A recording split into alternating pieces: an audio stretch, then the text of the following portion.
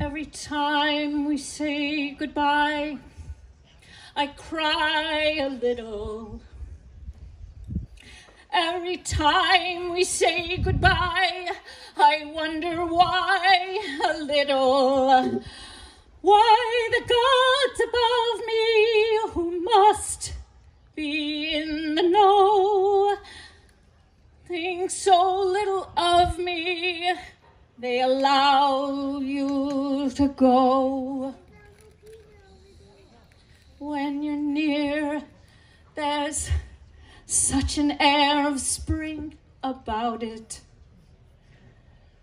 A sparrow, yes, our sparrow somewhere, waiting to sing about it. There's no love song finer, but how strange the change from major to minor. Every time we say goodbye.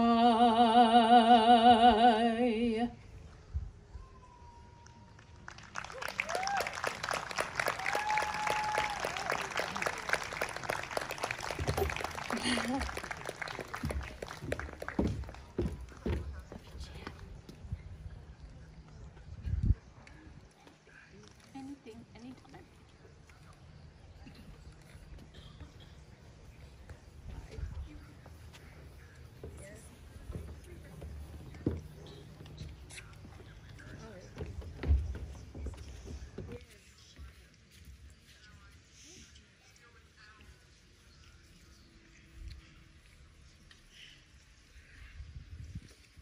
Thank you, Jessica.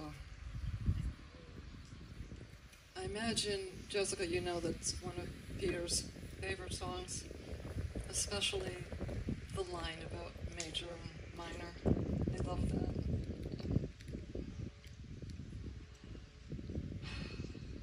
Thank you also for attracting everyone to the stage.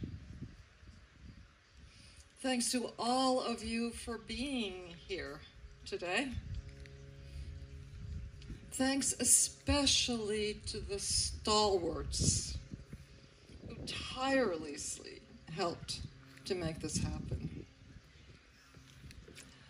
And thanks to all of the friends who have cheered me with your letters and cards. Thanks also to you social media mavens who continue to respond to my constant musings, and those of you who have posted Peter Good tributes and revelations. Finally, thanks to my granddaughter and my sons and others who will soon share some insider insights. Michael Joplin will now call each of you to the podium. Michael, where are you? He's coming, he's coming. He's coming.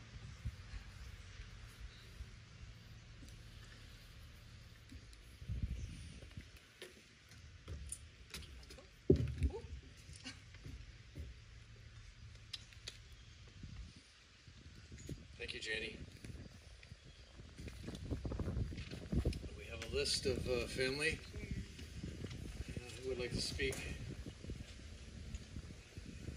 But first, is Christine Palm here? Christine Palm was here. Yes, I'm right here. Right here. Christine, come up and see me, please. Christine has an award from the state.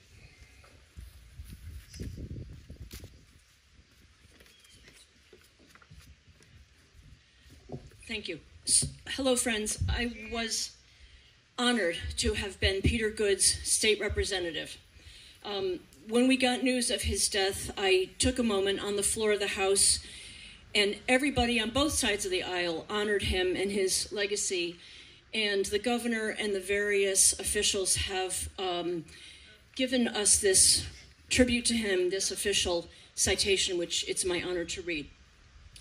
In memoriam, Today, we honor Peter Good, the renowned graphic designer whose work is known throughout the world, but who resided in Chester, Connecticut. A man of tremendous dignity and grace, his reverence for the earth, for art, and for his community is unsurpassed.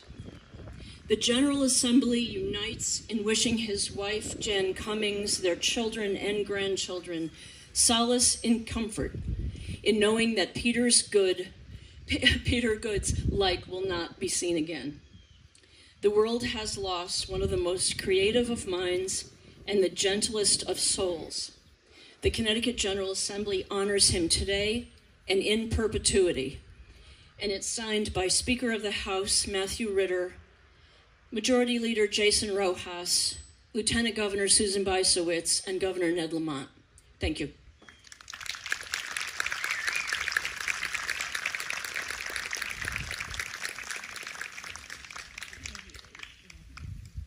Thank you, Christine.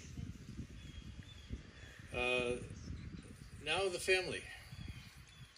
It's their choice. The order is their choice. It might only take them 3 or 4 hours to decide who goes first, but I think it has a candidate right here. All of you are extremely brave. And then after Olive, we're going to hear from all the members of the Good family who wish to speak. Please.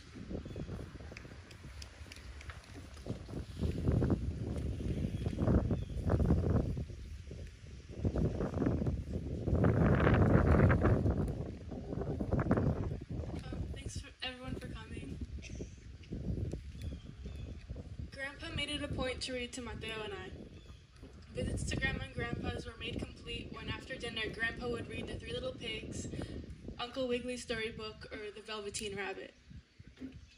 He'd sometimes recite poetry before meals and chuckle thinking about the gingham dog and the calico cat. We shared and recited Gustavo Szymborska's poetry, his favorite, for much of our time together in the hospital and finally at home. Today, I see Szymborska's writing as an extension of his love. Written inside of this book, he wrote, "Among the many marvelous revelations, here are a few of our favorites." Here's Nothing Twice by Gustavo Szymborska. Nothing can ever happen twice. In consequence, the sorry fact is that we arrive here impoverished and leave without a chance to practice. Even if there is no one dumber, even if you're the planet's biggest dunce, you can't repeat the class in summer. The course is only offered once. No day copies yesterday. No 2 nights will teach what bliss is in precisely the same way, with exactly the same kisses. One day, perhaps, some idle tongue mentions your name by accident. I feel as if a rose were flung into a room, all hue, all scent. The next day, though, you're here with me. I can't help looking at the clock. A rose? A rose? What could that be? Is it a flower or a rock? Why do we treat the fleeting day with so much needless fear and sorrow? It's in nature not to say, today is always gone. Today is always gone tomorrow. With smiles and kisses, we prefer to seek accord beneath our star. Although we're different, we concur, just as 2 drops of water are. Thank you.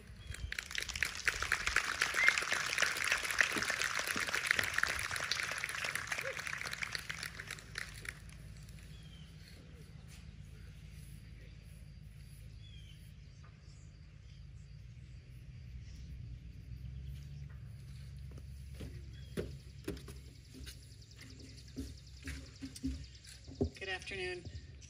A little earlier, I was poking fun of my daughter for having to run home and write a speech, and I wasn't going to say anything, but just now I was jotting down some words.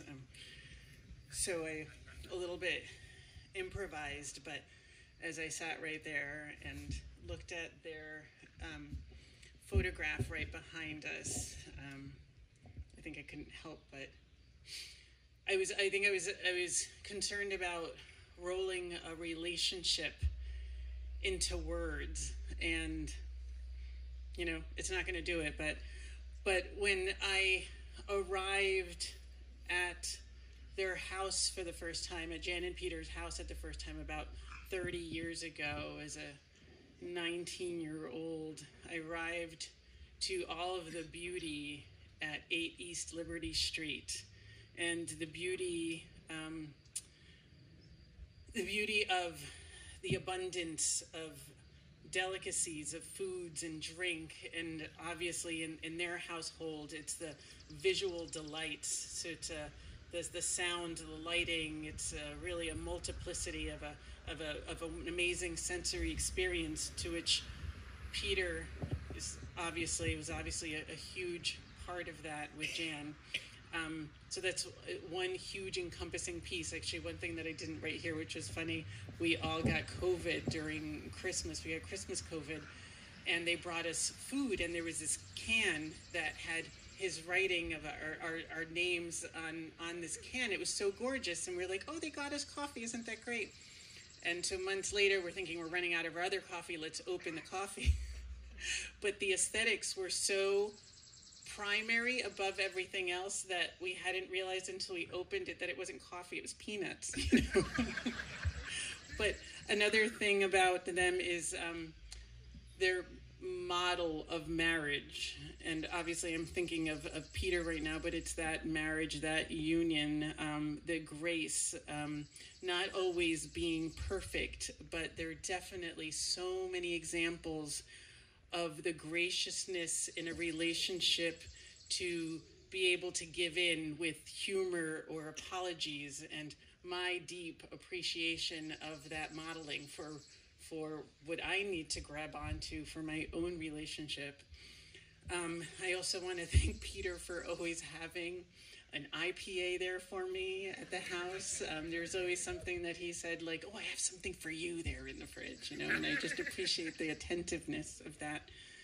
But most of all, Peter, thank you for my husband. So yes, he did very delicate work with his hands, but he had the thickest hands. Like, you didn't understand why.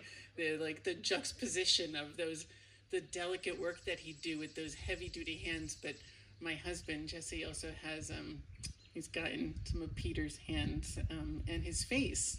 I remember many years ago sitting at a restaurant, and Jesse was sitting against the wall facing out towards the main room, and Peter had gotten up to go to the bathroom. And a man walked in and said, I haven't seen Peter Good in 20 years, but if you're not his son, I'll eat my head, And then finally, and most importantly, the grace with which he faced, the generosity and grace with which he faced everyone. And I know that we're often in certain locations or restaurants or something, and I'd say to Jesse, well, what would your father do? Follow what your father would do, and that's a beautiful thing. And so I introduce my husband next, and thank you, Peter.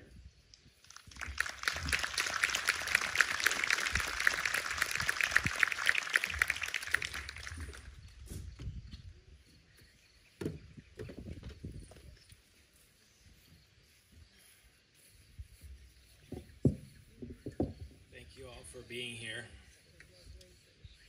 It's a testament to the importance of community. I wrote a letter to my father, and I'm going to share it with you. Dear Pop, I admire your life. You had to overcome some hard stuff when you were younger. I don't need to tell you that, but I've got to share this letter with a few folks, so bear with me. You endured unbearable pain, but it did not break you. It opened your heart. Only now, after losing you, can I begin to understand that. You gave us a love that was not always given to you. You created a love from scratch, just like your sewn masterpieces from scraps of fabric. Now I see the true power of creativity. It's about surviving, it's about living, and it's about loving, and it's about communicating, and it's about connecting. Your spirit evolved, and we will pass it on. We had an intense few weeks there when we knew your time was limited. You were handed a death sentence. You impressed us all with your grace, your generosity, your acceptance, your gratitude, your kindness, your humor. These things you expressed throughout your life. But seeing you tested with the ultimate, your courage was amazing. In the face of death, you laughed. You were grateful. You assured us. And you taught us. I could not say I love you enough to make my pain go away. Very naive, I know, but I did try. To help you with your pain, we let you go. Your loss is devastation. Why must we lose loved ones? We lost your body, but we still have your love. I and we will pay it forward. Your legacy, along with your achievements and acclaim, your intellect, and your exquisite craft, is love and kindness. And that is even better than the best logo ever made.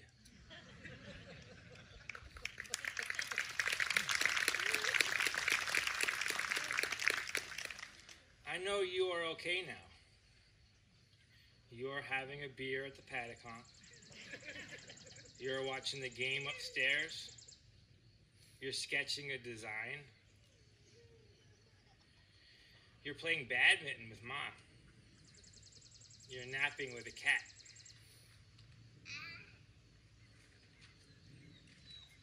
You're making tamponade for the bull game. You're playing bull with friends.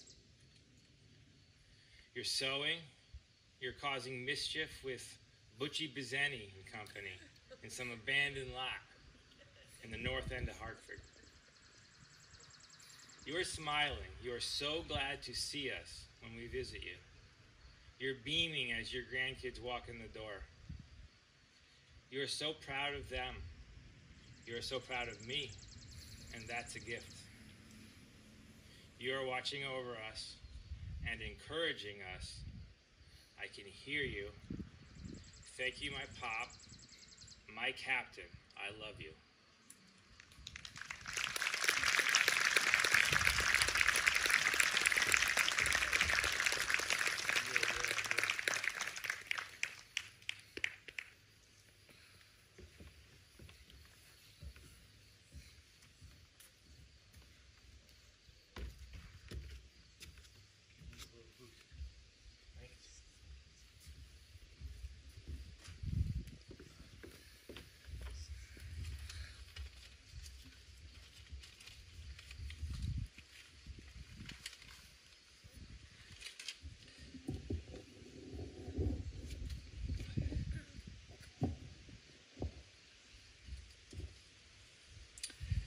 Thank you, everybody, for being here. I think you guys all know what a wonderful, kind, sweet person my dad was. I want to share some lesser-known metaphysical data points about my father. Is this okay? Volume all right? It's a little hot.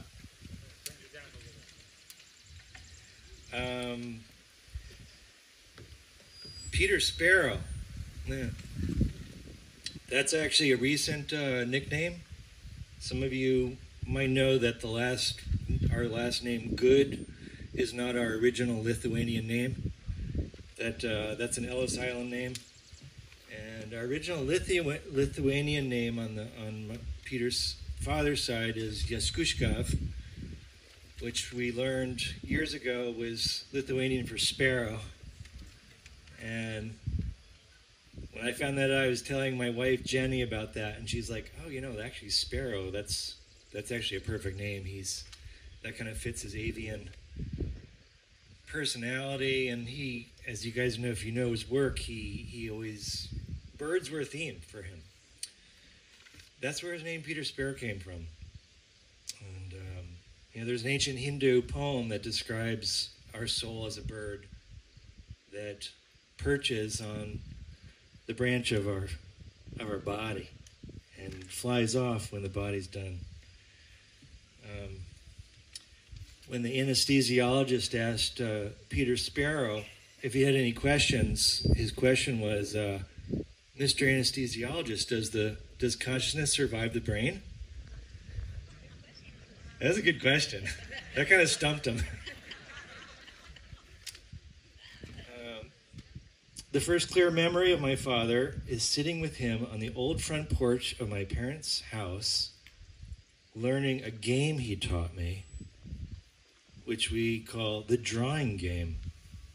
And all you need is a pen and a blank piece of paper.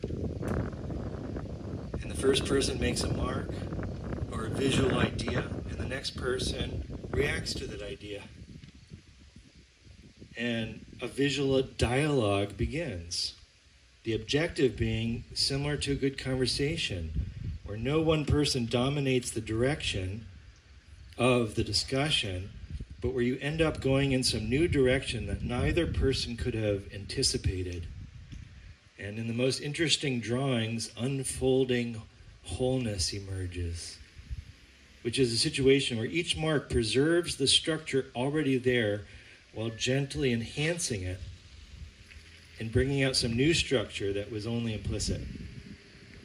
So simple, and yet it embodies Peter Sparrow's whole philosophy of design and vision, using visual expression to communicate, to respond, to nurture wholeness, to bring creativity to our relationships.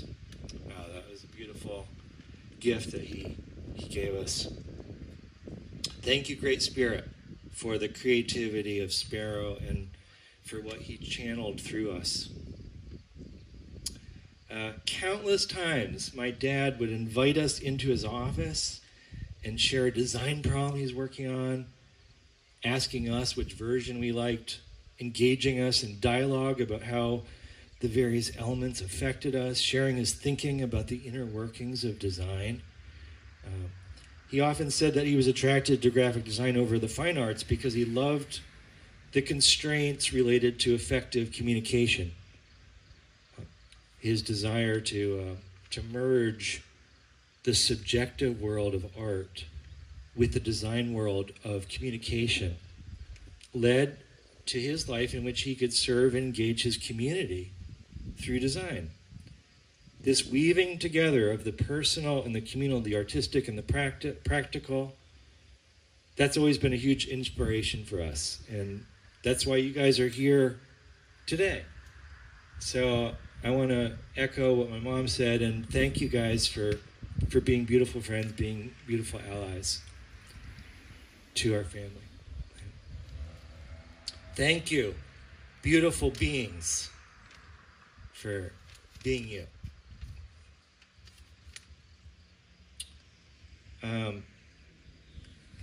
My brother Jesse mentioned that my dad, he signed up for a pretty serious learning forgiveness opportunity with his family, his original family. He had a loving mother, but a very kind of a brilliant but tempestuous father, and I think that was what he signed up for in this mission, was to kind of heal that anger, and he did that beautifully. I asked him once, "Hey, Pa, what was your goal when you were trying to raise Jesse and I?"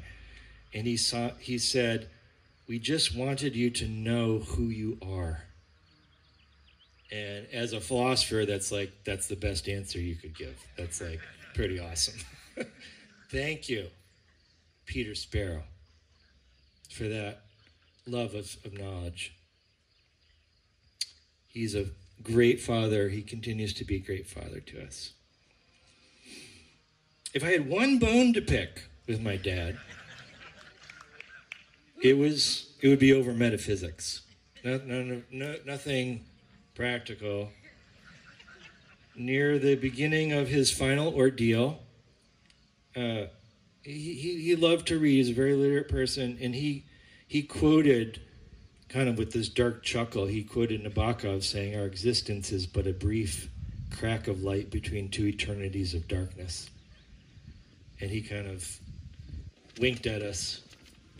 And I said, "I don't think that's right, Pop. I think it's the opposite. Our existence is a brief crack of darkness between two eternities of light." And he thought that was hilarious. He laughed out loud. But I believe, based on what we experienced during his final exam, that he actually came to agree with that. He literally saw the light. He even told us so. He says, "I know we will be together." He said, I don't know how I know that, but I know it. And that was amazing. And this knowingness, this illumination allowed Sparrow to laugh and joke his way through this final kind of ordeal. As you guys know, it went really fast. He never once said anything like, "I'll miss you guys." He never said that. He never expressed, "Oh, I wish I had more time." No, he expressed his love for us without any attachment, and he kept insisting that he needed to be on his way. He had like an appointment.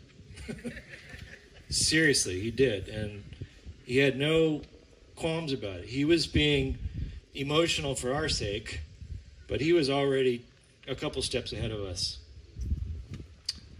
And I've thought for a while that this is kind of like the last embodied lesson that every great teacher offers while on their way out the door.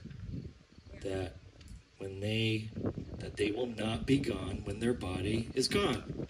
They will actually be more present. And I'm sure a lot of you guys feel that way. When you leave, you appear to lose a loved one. Actually, their presence intensifies in your life, and it becomes even more direct and more continuous. And that's the good news. And that this does make our life worth living, this continuity. And it does mean that love will save us, and it will actually bring us peace. I'd like to share one final data point. Peter Sparrow shared 3 amazing dreams that he had, dream fragments, his very last days. In the first, he was reviewing the work of some designs. And he was in some kind of monastery or like a spiritual community. And he said he was looking at a logo that looked like the profile of a monk. And he approved on it. He's like, "This is beautiful." And they'd carved it into the side of a wall. And in the second fragment, he was asked to look at a beautiful garden of fruit that was growing. And someone standing next to him in the dream remarked that they thought that the fruit was too ripe. And Sparrow took a deep, loving look at that fruit, and he said, "No, they're perfectly ripe." And in the last fragment, he shared with us that he was asked to visit an esoteric design firm. And they brought him in with some gravity, and they described this design problem to him. And they asked him how he would begin to solve that problem. And in his dream, he took out of his pocket what he described as a hand-sharpened pencil. And he held it up to them, and he said, I'd begin with this. And that's so him. He was a conceptualist, and he believed that if a design is really good, you should be able to kind of like draw it, you know. Shouldn't be driven by technology. So, deep blessings to Peter Sparrow. Deep blessings to all of you. Deep blessings to the Great Spirit. Aho. My special member.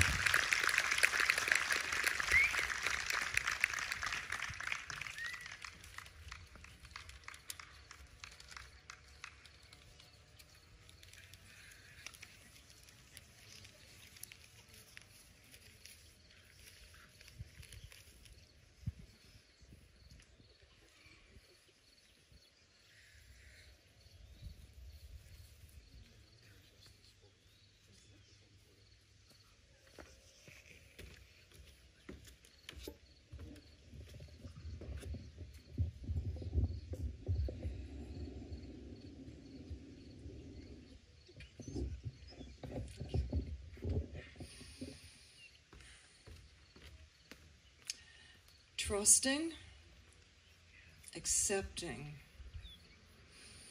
and loving has sustained me through the best and worst days of my life. Even on Tuesday, May 2nd, when an exceedingly good man was prepared, determined, curious, and relieved as he anticipated shedding an aching body. And when wanting to be certain of next steps, he reiterated previously shared directives. Find an ironic container for my ashes. Add Arrow's remains and something by Mateo. Peter talked about a memorial such as this one. It would be at the meeting house, banners, photographs, design projects on display, friends sitting at tables conversing and drinking wine, maybe even dancing on the stage. How could this shocking turn of fortune occur as suddenly? Just 5 Sundays ago, we were preparing to hop in the Subaru to play pool for the afternoon. Instead, we drove to the Westbrook Clinic. A mass was detected in Peter's brain. 3 days later, an aggressive tumor was removed. Surgery was not a cure. His most primal physical abilities were severely diminished. Fortunately, however, his intelligence, memory, and unique humor remained intact, or even enhanced. It's impossible to express the magnanimity with which he approached these final days.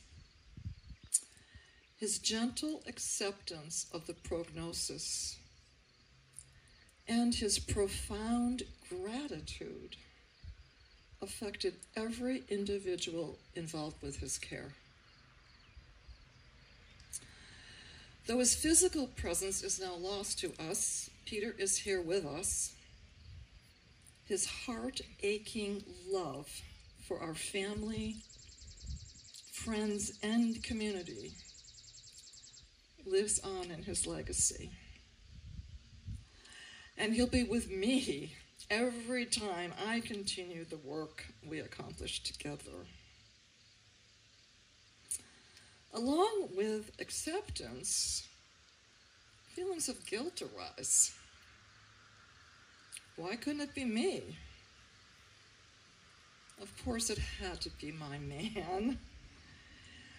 He often joked, if you leave me, take me with you. He would have been unhinged without the partner who took care of the mundane yet essential practicalities. Paying bills, checking bank balances, knowing the way around social media, managing our website, researching where our dwindling retirement savings might earn decent interest. Meanwhile, friends might fear that I'll be lost without him. Don't worry. Peter's always with me. He answers every time I need to know what font to use for the new book. He helps me choose which images to place on the pages. He admonishes me when I take an inordinate amount of time fussing with the typography. Though I trust that ultimately he'll agree it was worth the extra effort. He tells me to put down the damn mouse and go downstairs and have something to eat. And he laughs when he sees Wanda and Marlo up on the kitchen counter,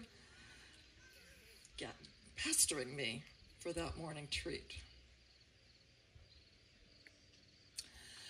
Would you be surprised to hear that this brilliant, talented, exuberant, accomplished, funny, famous guy was not the man of my dreams?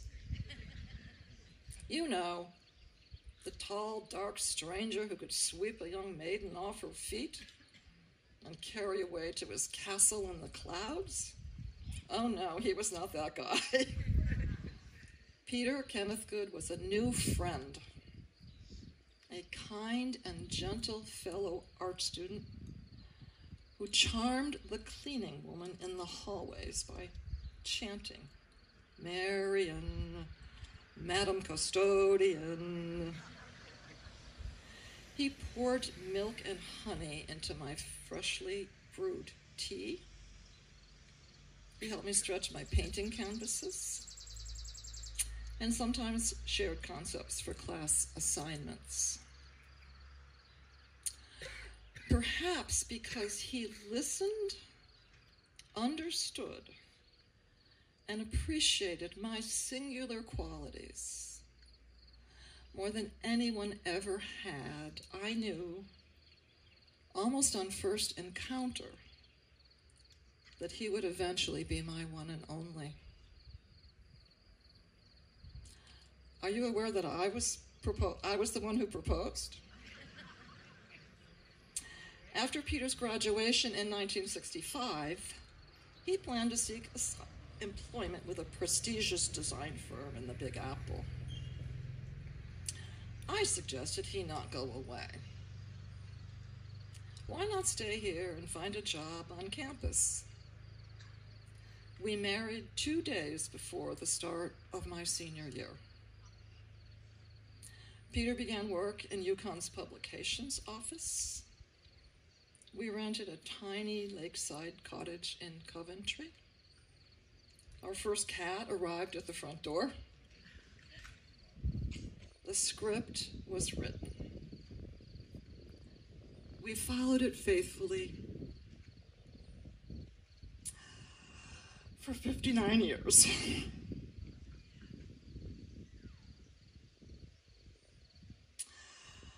Today, I trust that my life with Peter Sparrow, my one and only good man, will continue on as preordained.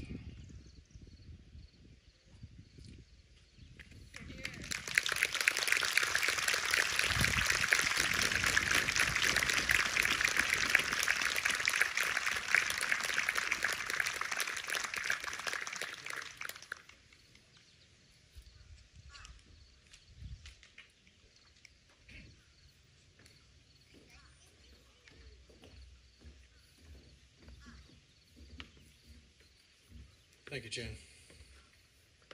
Nathan Garland, whom I haven't met. but he is to speak next.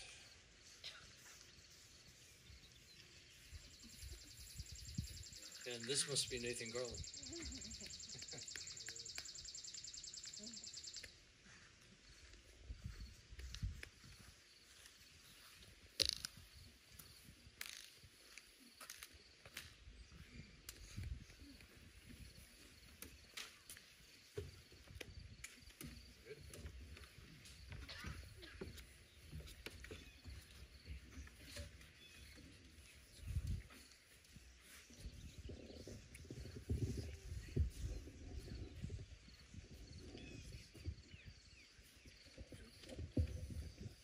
Hello?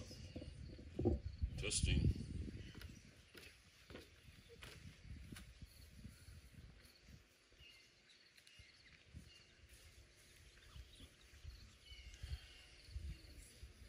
Can you hear me?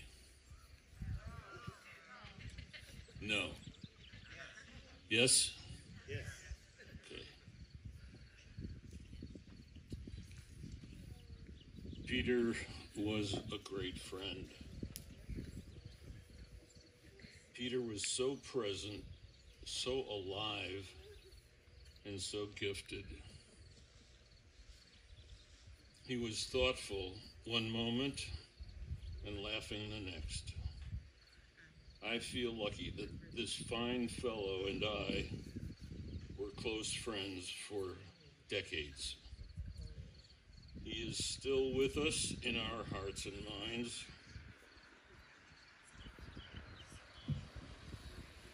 Our periodic dinners were a treat. They often included Bob Appleton, who's here, and Frank Lionetti. We brought work both by us and others to show and discuss. Our rants and raves were wide-ranging. Everything was fair game. One key subject was the advent of the computer.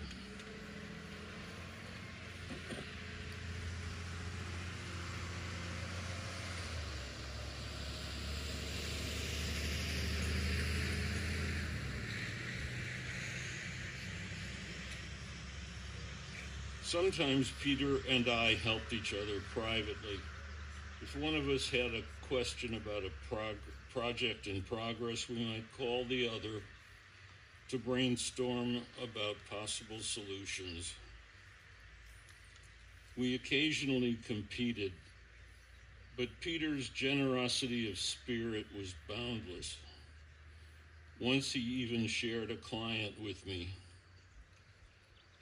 Mutual respect, shared values, and common goals were ties that bound us together.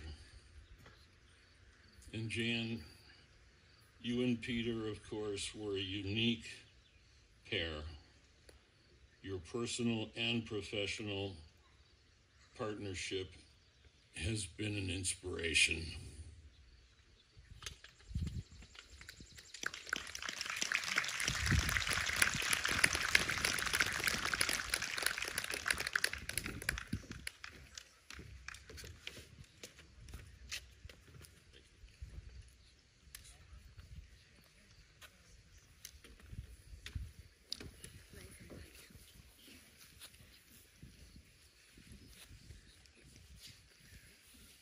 I haven't seen Michelle Paulson in a couple of years.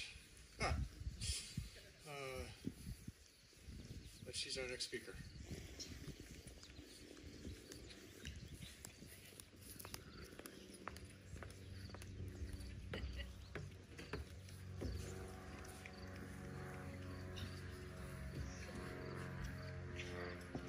Thanks, Michael.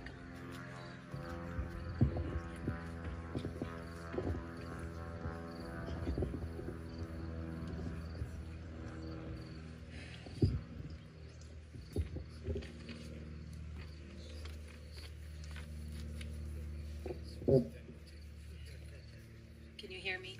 Is this okay? Louder? Okay. So I just want to thank the family for giving me this honor to be able to speak here. I'm going to open up with the novelist and poet May Sarton said, "The people we love are built into us. Every day I am suddenly aware of something someone taught me long ago, or just yesterday." My name is Michelle Parr-Paulson.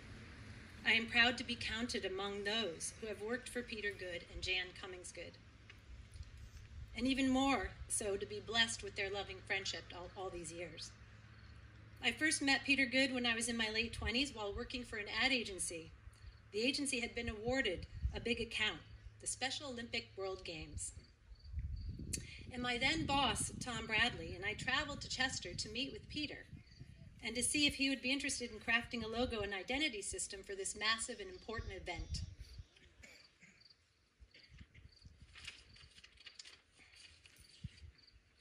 As we sat and talked about the needs of the imagery, and my boss outlined the scope of the work, I looked over at Peter, who was already sketching various details we were describing into visual form. After Peter agreed to take the job, we said our goodbyes and walked out.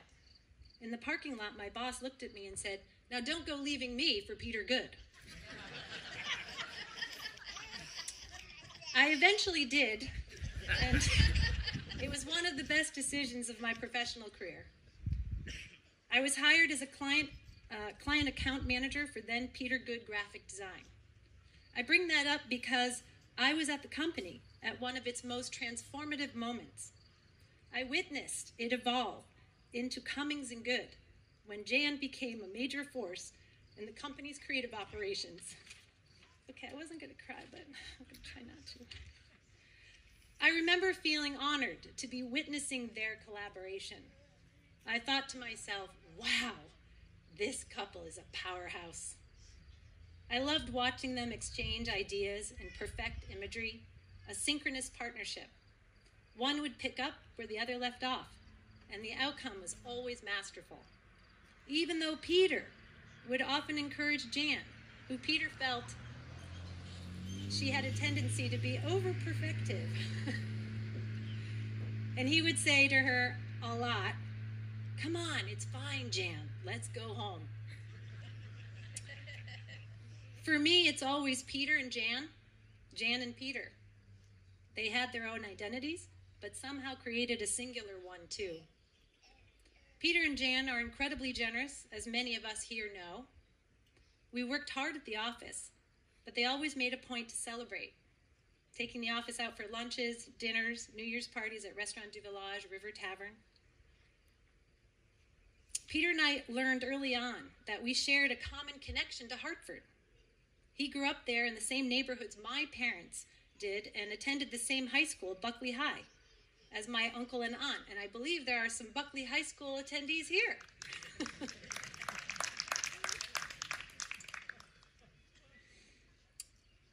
We also discovered we had a similar upbringing with parents who shared similar challenges that we would every now and then talk about, especially how it shaped us, both being people pleasers for good or for bad. I'd like to think in our cases it was for good. At the office, Jan and Peter always made me feel so special, especially with life milestones.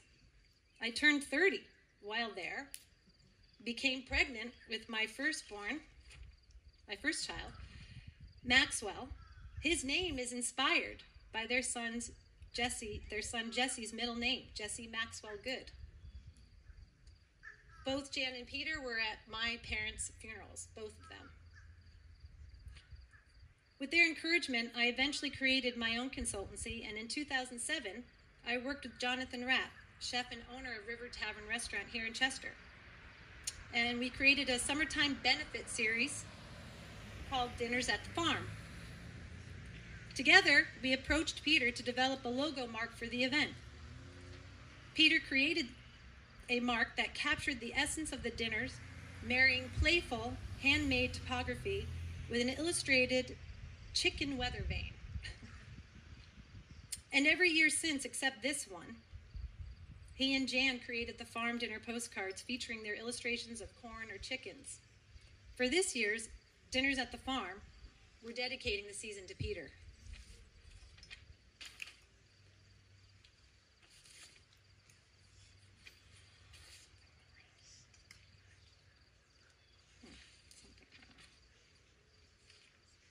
Okay, something went wrong with my notes. Okay. Hate when that happens. Let's see, something here. Okay. Back to my earlier quote. The people we love are built into us. Every day I am suddenly aware of something someone taught me long ago, or just yesterday. What I learned from Peter Good, riding in a car with an open coffee mug, a Ceramica mug, proofing Fortune 500 company annual reports, what to look for at press checks, the economy of using the whole press sheet. If you have an image like a poster, why not make note cards and or postcards and put them all up on one sheet? Ligatures and other typography nuances. The term less is more. You can put it all down, but then edit it to simple elements that will best tell the story. Bigger is not better. Some clients would like to use big headlines, but sometimes the smaller type commands a greater importance. Having limitations often creates some of the best designs. We heard that from Justin. Making olive tapenade. Engage the viewer. For example, I had negotiated with the Museum of Modern Art in New York to include Peter for a Christmas card design. He chose to create a colorful rendering of the word joy. But with his clever thinking, he engineered the card so the O in joy was die cut and spun around, making the graphic image of joy even more joyful. I learned about 4-letter words. Yes, those words too with Peter, but words more like slow, food, love, play, time, all of which were the themes for the popular and iconic C&G calendar. I learned about those words through the endless search of literary and often obscure quotes to help support those themes. Some may think that a food calendar would showcase all sorts of delicious-looking food. Oh no, not with C&G. 1 month stands out. A beautiful image of the globe from the perspective of space with the caption, "Enough food." The ability to see things differently and present them in an unexpected way that made you think and ultimately made you smile was Peter's specialty. His posters, love stamps, Chester squirrel, and countless other imagery that many here are so familiar with are testaments to this unique quality. I love the way Peter looked at the world, always with a wry sense of humor. He could be serious, but he had a wonderful way of putting things into a funny perspective. He also liked to tease me. Recently, I found an old birthday card he made after he and Jan visited Florence, Italy. On the cover is his handwriting. It said, "Happy birthday, Michelle, from a very special person in Florence." After breaking the seal and opening the card, there was a perfectly cropped photo of the statue of David's torso, just below the stomach and above the knees. You get the picture. I'm sure Peter was chuckling to himself the whole time he was making that card. The rest of the card said, "And Peter and Jan wish you the best of almost everything." The way Peter labeled his files was funny too. I still remember the black filing cabinet in his part of the office with the top cabinet labeled quasi-active. One of the biggest things I learned from Peter was to take your time. Even though he would tease me about being late, I don't think that's what he meant by take your time. But Peter was always so generous with his time. He took his time in developing the creative for any given project. It was labor of thoughtfulness. He also took his time with many of the folks that would wander into the office, whether it was with friends who dropped in or complete strangers. He would pour you a glass of sparkling water or wine, sit you down at the big round conference table, and took the time to be with you, listen, share a funny story, be curious and laugh.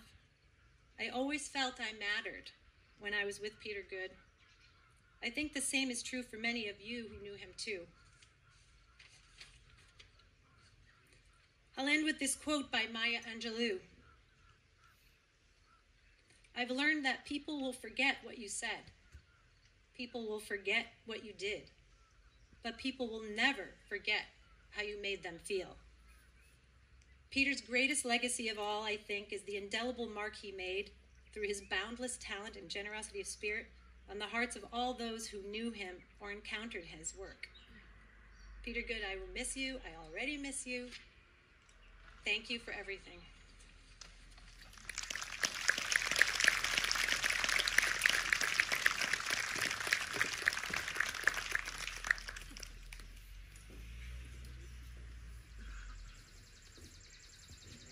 Thank you, Michelle. Fritz Schellinghaus.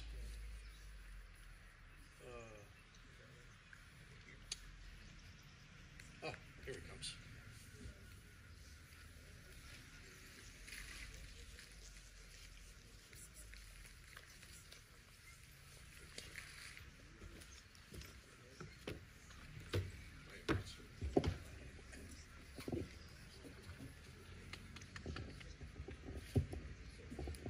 I know you'd like me to shut up so you could get out of here before it rains. I'll be quick. Thank you very much. I had breakfast with Peter and Jan the Friday before he got ill, and it was one of those classic, it appeared like minimal effort, and it was, but it was exquisite, and it went on for about 4 hours. My wife had already called the police, but Peter and Jan and I were engaged in the kind of conversation that you always had with them. Following Monday, I called him at home, I thought, because I knew that he'd been with his Boole group, and I wanted to see how it went. And he answered the phone, and he was kind of fumbling, and he started to laugh, and he said, "Oh my God, I'm doing what you had once." And I said, "What?" He said, "Well, I'm trying to get out of the goddamn bathroom here at the hospital with this pole and all these bags on it." And I said, "I thought you went to play Boole yesterday." He said, "Oh, no." He said, "I've got a brain tumor." Well, that was astonishing to me, but in some ways maybe surprising. Not surprising. 3 days before Peter died, he and Jan called me from Lawrence Memorial Hospital and asked if I'd write, a memorial. And that was stunning, because I was sure he was coming home and that there'd be some recovery, and maybe it wouldn't be painless, and maybe it would go on a long time, but I sure didn't think that they were asking me to write a memorial for a service. I did write it in a kind of weird days, and later Jan called me and asked me if I would read it today, which I'm honored to. I want to tell a story just quickly first. There was a time, and many of you remember this, when Jan and Cummings and Good produced a postcard, the title of which escapes me a little bit, but it was Ladies' Night Out for Conversation and Shopping, and that sort of annoyed me, so I created something called Nights Out with a capital K, and said to Peter, maybe we should have a nights out with some other guys for some conversation and fun. And he thought, of course, that it was a good idea, because it was right up his alley. And he was the first one to say yes. And then we talked to Larry Bloom, who said yes, and Anthony Collins and Richard Calder and Dave Holohan. But it was Peter, time and time again, year after year, and I think this went on for 10 years, who would call me and say, I think it's about time for another dinner. And he was in his element, as you all know. I mean, just lively thinking and ideas and conversation. So we agreed to meet at each other's homes, and the agreement was that we would get food at Pasta Vita so nobody would try to one-up everybody else's Vichyssoise and Coco Van. But Peter was not about to have anything to do with that. So he and Anthony Collins and Richard Calder always put on an extraordinary feast and magnificent food. Peter was helped once by Claude, but that was still Peter's dinner. Linen and china and silver and crystal, it was extraordinary. And I think Larry and David and I felt like little kind of woebegons sitting around serving our pasta vita. And we were kind of hapless. Dave Holohan got lost one time trying to find Anthony's house. Larry showed up with a might call a hostess gift of a 6-pack of alcohol-free beer. I don't know what that was all about. Nobody touched it, in my mind. But it didn't matter because the camaraderie was remarkable, and Peter was about as appreciative of it and active in it as anybody could have been. Over the years, and as I say, I think this went on for 10. I wish I could remember the first one.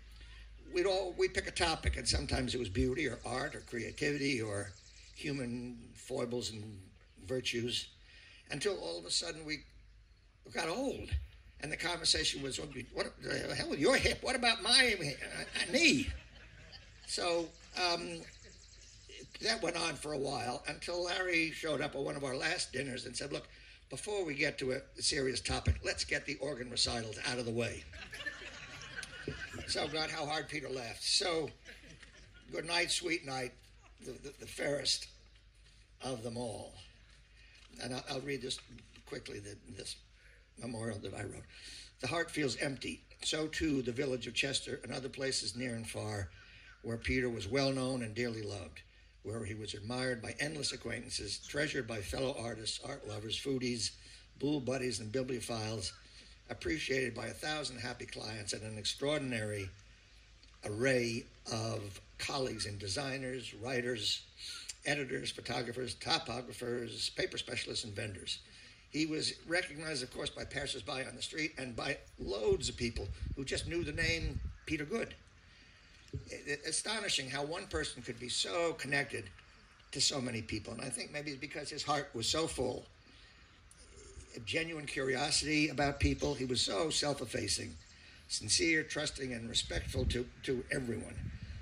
With a natural capacity to exude and elicit a joie de vivre. His mantra was always carpe diem, and he did indeed. A generous and driven intellect, his flawless eye for truth in beauty, in dignity, and integrity, a vibrant creativity that defines every stereotype and lives on in a legacy of distinctive, admired work, not least in his labor of love for the arts throughout Connecticut. Should we be surprised that renderings of the heart appeared so often in his art? This most magnetic man wore his heart on his sleeve, engendered the same in others, no guile, no falseness, no hypocrisy, a sweet, kind, gentle humility in a life of renowned work and exquisite humanity. At the center always, his beloved wife, Jan. The yin to his yang, his wife, his best friend, his partner as attentive parents of Justin and Jesse, as grandparents of Mateo and Olive, and as relentless stewards of innumerable feline friends. Jan was his spiritual companion, a compatible, unfailing colleagues over decades, day in and day out, night after night of discussing and dissecting and debating in their search for truth and beauty in every image, every typeface, every stroke of the pencil. She was his barber, although I don't know how this accounts for a haircut, but the hair over the ears was his signature. Don't give up your day job, Jan. And God, she was his haberdasher, although I must say black, why she couldn't throw in some pink and green and yellow every now and then was beside me. And she was his savior in all things having to do with even the most humble technology. And he was always the first to admit, I don't know how to do it, but Jan does. And he was grateful and accepted his own shortcomings in that one area. And theirs was a working, living, loving relationship, the epitome of sublime synergy. In the end, at home, in Peter's last few hours, a remarkable family, not emptied by grief, but enriched, empowered by Peter's request that they celebrate his life. Their lives together, gathered around him in his bed to savor favorite anecdotes and memories, achievements, times of laughter, beauty, and love, appreciation for the gift of life. And for those of us, most of us here today, who were grieving on the outside, bereft, we couldn't help but be inspired by the family's supreme dignity, grace, and courage, their stoic, tender, and lovingness, a true joy in that makeshift bedroom that you know was reflected in Peter's smiling eyes. One is wary of both not saying enough, of missing some great characteristic of Peter, or of saying too much, as if you could ever really gild that lily. It might suffice for the moment to remember being greeted by Peter at a crowded party, a small gathering in a restaurant or on the street, at the door of his home or office, those bright, sparkling eyes widening with pleasure, the broad smile, his arms spread wide for an embrace, the drawn-out way he said your name, pronouncing every syllable with love and affection. He was very discerning, but for sure his heart was so generous that those eyes, that smile, the big hug spoke welcome.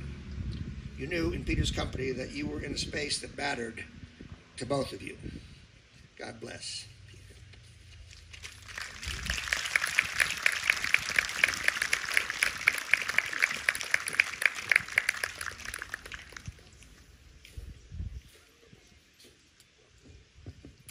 Thank you, Fritz.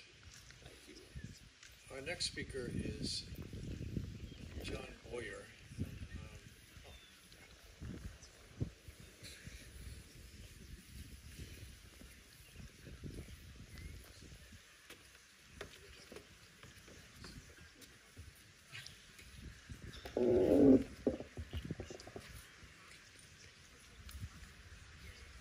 Going last, I shall say the least, as the Furies seem to be upon us anyway. My wife Tricia and I first had the pleasure to meet Peter and Jan 30 years ago when I was a young director of the Mark Twain House, an institution some of you may know. The introduction was made with a sense of urgency and prescience by Deborah Petke and Jennifer LaRue. And to this day, I couldn't be more grateful for their insight and their encouragement that we should come to know Jan and Peter.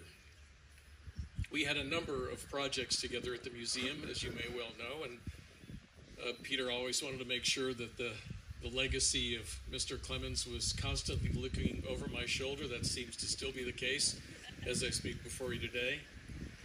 Institutional identity, Mark Twain days, campaign materials, wayfinding signage for the new museum. We had a number of projects over the course of more than a decade. But the project that I loved the most that we shared had to do with a piece by Saul LeWitt. Through the help of Carol LeWitt, the museum that I next ran down in North Carolina, the entrance to the new building was to have an immense wall drawing by Saul. And in working with Carol at the foundation, they told me, well, and of course, we'll have a lead artist work with you on this project. And I said, well, who is that? And they said, well, it'll be a Jesse Good. And I said, that's funny. I know a Jesse Good. I mean, how many Jesse Goods could there be? And as it turned out, it was this Jesse Good. And Jesse came to town and stayed there for several weeks. The leader, the teacher for a number of young artists, college students who were helping to execute Saul's wonderful image. And one of those artists was my son. Such is the nature of nepotism.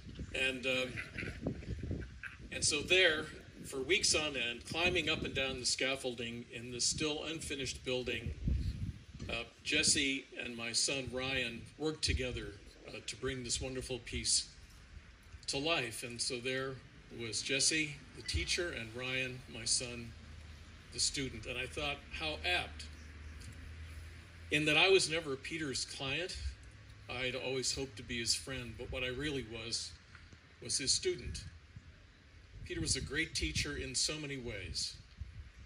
About people, insight, history, patience, candor, endurance. One day in 1999, short story,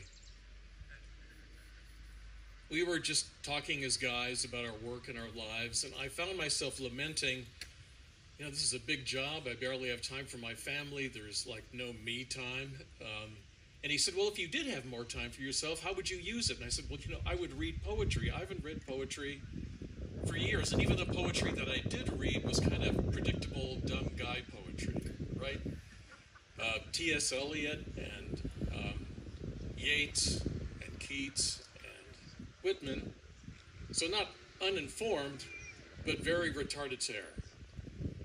Several weeks later, I received in the mail an envelope from Peter, and in it was the photocopy of a poem by Billy Collins, a poem that Peter had just read aloud at one of your family gatherings.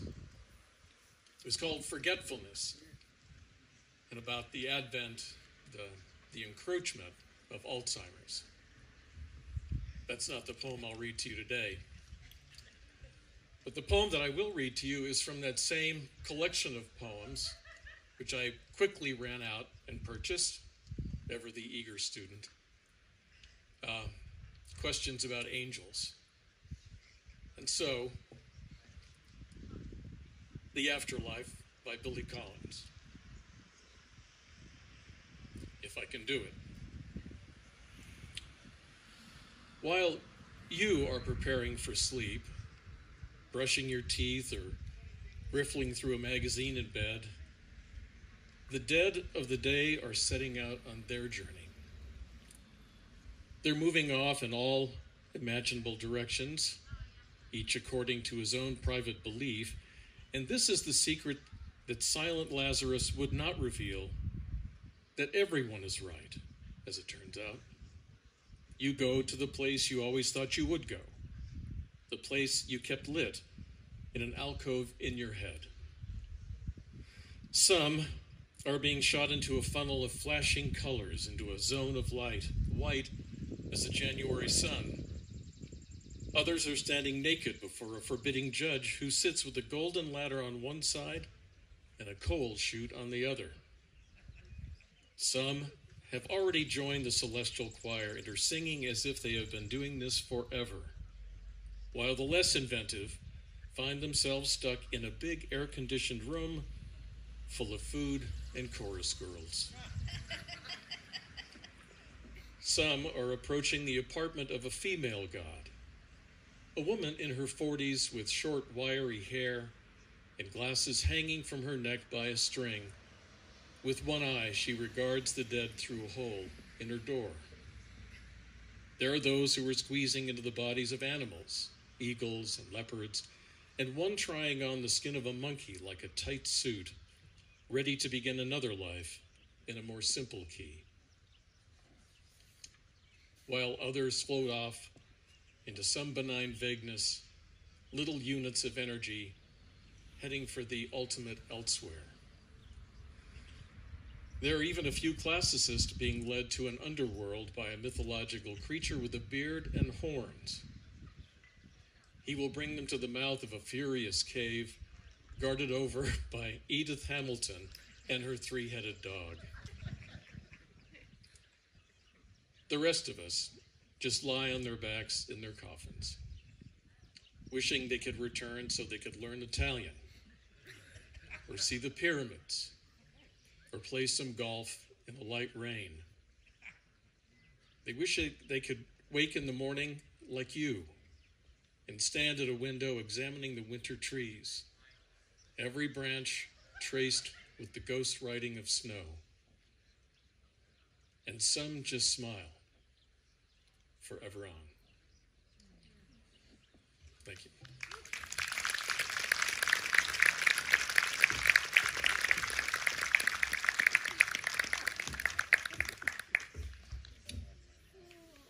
Thank you. We're approaching the end.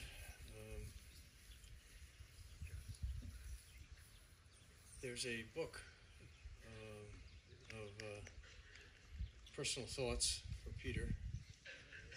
Jan, where's the book? Where's the book? Yeah, in the entrance. It's inside? Yeah, inside. It's inside. Out of the rain. And out of the rain. And you'll all be out of the rain in a second. Please go inside and please make sure that you sign the book. Michael, they can't hear you. You can't hear me? Yeah. Oh, okay.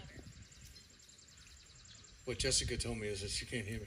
I'm telling you what they told me. So, what I'm telling you, there's a guest book. Peter's book is inside, and the family would certainly appreciate it if everyone went in and signed it. Take home a Weller's button and a "You Are Good" button. Make sure you do that. And his ashes are also inside.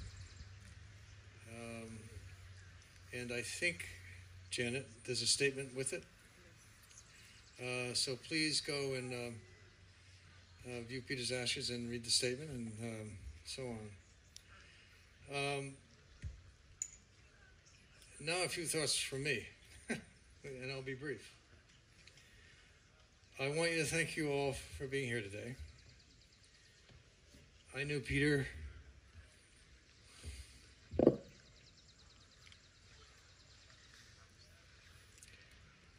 for 36 years.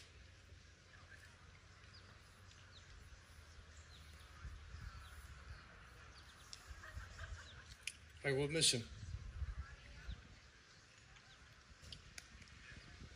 A person of immense integrity, creative talent, wonderful humor, generosity, and an overwhelming dedication to Jan and his family.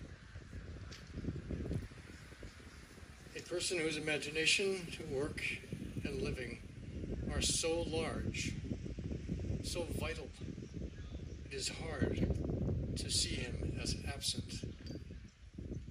But indeed, in some real sense, he will not be absent. For me and all who gather here, to remember him, he will always enrich our lives. His work, his poetic and rich visual imagination, his creativity, sometimes simplistic, will continue to surprise us and remind us of his grace and humor. We will not allow him to wander far. Now for Peter, to Peter, I invite you to raise another glass of wine. Thank you.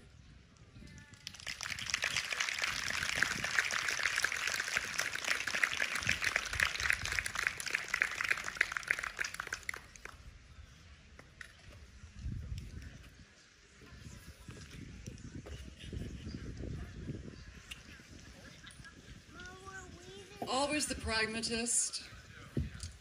I would really, really appreciate it if you would bring home those beautiful plastic glasses.